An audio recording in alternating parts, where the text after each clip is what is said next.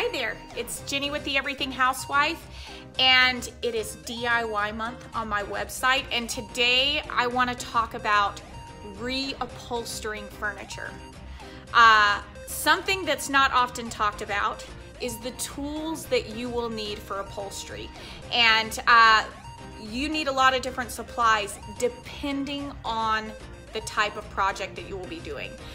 My first upholstery project that I ever tackled were two chairs from the 1800s that came from my husband's side of the family. But the biggest project, reupholstery project, that I have ever done was a white Chanel sofa. And completing that project for that sofa was the most challenging and difficult project in all the projects that I've ever tackled. And lucky for me, I don't think I could have completed that project except that I had someone who worked in upholstery who was telling me what to do. So when it came time to buy supplies, you can order your supplies online, or you could go to your traditional Joann's fabric stores. However, I would not recommend that. Upholstery supplies, ordering them online, for example, the foam, can be very, very expensive. I actually found a local upholstery shop who sold me supplies wholesale. And then I would talk to the owner of the shop and I would tell him what my sofa looked like, and he would tell me exactly what I needed to do. And I don't know that I could have completed that project without his know-how, but I learned some valuable lessons in the process. And one of the things that I learned is that you need the right tools and you need the right supplies. And had he not been communicating to me what those tools and what those supplies were, I would have been completely clueless as I took apart my sofa. And a lot of people discover that. They will tackle an upholstery project, and every piece of furniture is different. So when you start taking a piece of furniture apart, that project will not look necessarily like something that you watched online. So it would do you some good to watch many different people upholstering many different types of furniture before you tackled an upholstery project. So to start off, I'm gonna share with you some of the things that I learned, some basic things. Yes, you need to purchase foam. Yes, it needs to be a good quality foam. And I would recommend getting that from see if you can find a local reupholstery shop that will sell you the supplies for that. But then there's many other supplies that you might need. So I want to start with the antique chairs that I reupholstered. Those were done in a white Chanel fabric with piping around the edge, tufted covered buttons, and then the base of the chair was in a taupe fabric. So first I want to talk about tufting. We'll start with tufting. Tufting is where you tuck the fabric in. So if you ever see a tufted piece of furniture, it will have buttons all over it.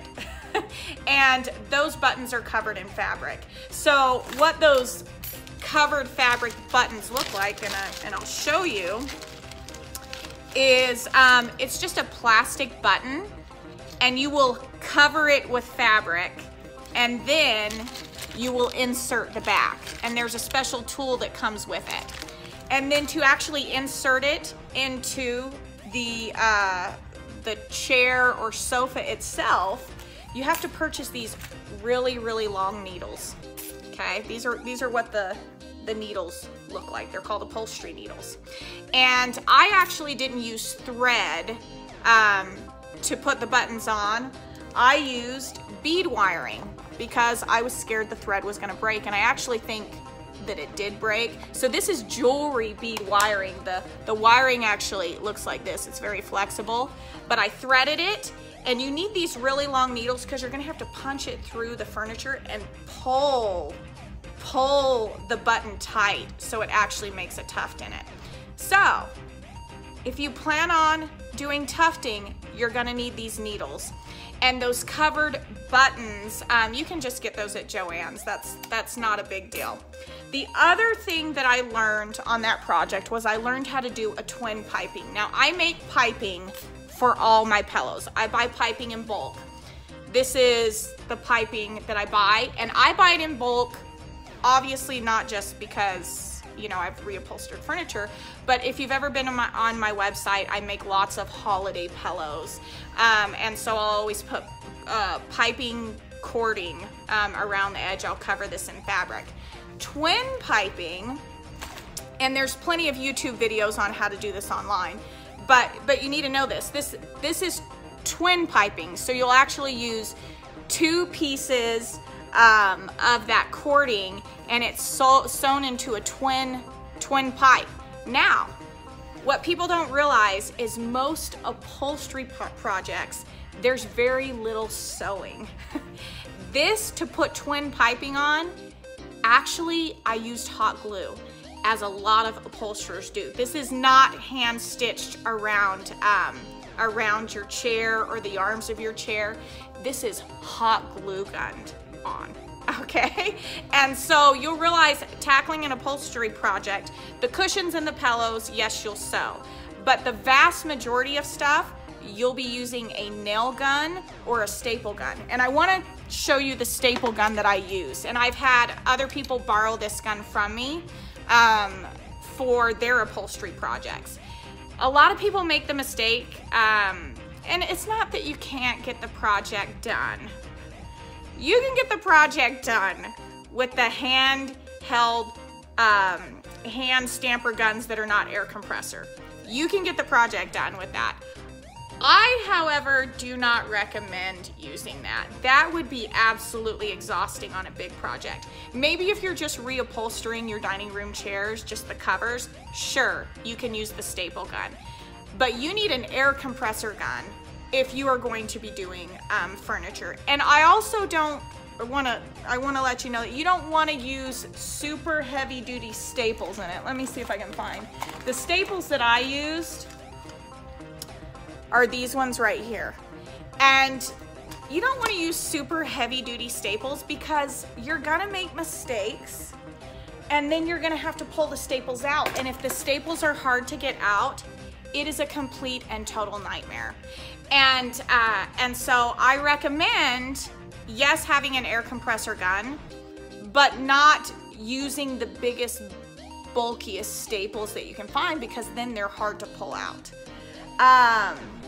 And that kind of leads me to my next step.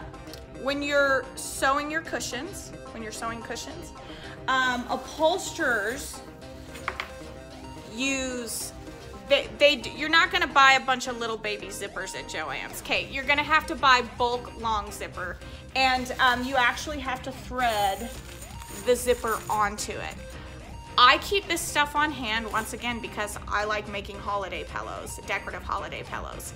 And so I always buy zipper in bulk. I always buy cording in bulk, because I do a lot of other projects with it. For upholstery, if you're doing a sofa, you have to have an extra long zipper for the cushion.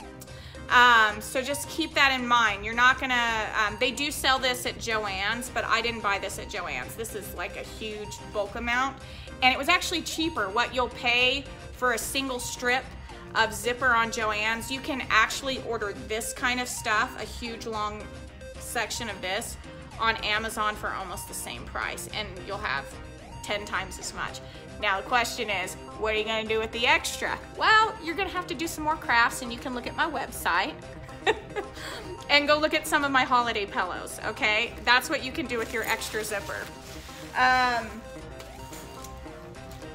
The other thing is you're gonna want a mallet, a rubber mallet, especially if you plan on doing on your furniture the nail head furniture as decoration.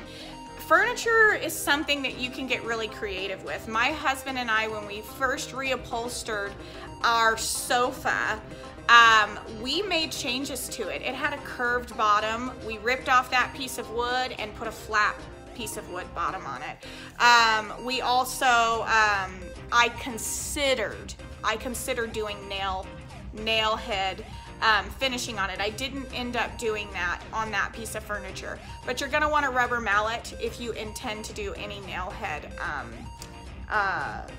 detailing on your piece of furniture.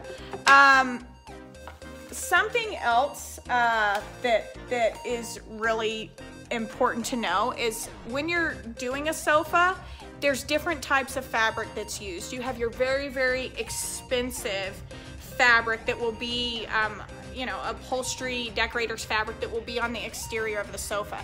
But if you were to look under your sofa right now, look underneath the cushions and also look underneath the bottom of the sofa. There's usually this black material, and it's like a tacking material. It's a really, really cheap fabric because it's just there to cover up that big mess that's underneath your sofa. You do not want to cover the underneath of your sofa with an expensive fabric. Your upholstery fabric will be very, very expensive. And so you use a cheap fabric to go underneath. There's a lot of, if I had to give any suggestions, let me share with you some things that I learned reupholstering my own furniture. First of all, if you tackle the project, you have to finish the project. You don't have a choice. You have to finish the project. And so you need to be prepared mentally because you don't really know how a piece of furniture will be upholstered until you kind of start taking it apart. And every piece of furniture is different. Some things, the only thing that I had to hand sew was the piping around the arms of my sofa. And technically I could have used a twin piping and hot glued it. I now realize that, but I didn't realize that at the time because I was trying to create the original design of the sofa. But you're really gonna have to think about it. When you are doing the fabric on your sofa, I have seen people reupholster sofas and they don't pull the fabric tight. You really want to pull that fabric super snug because people are going to sit on that sofa. They might even, and I highly recommend that you never do this and that you don't let people do it, but it just happens. Do not sit on the arms of your sofa.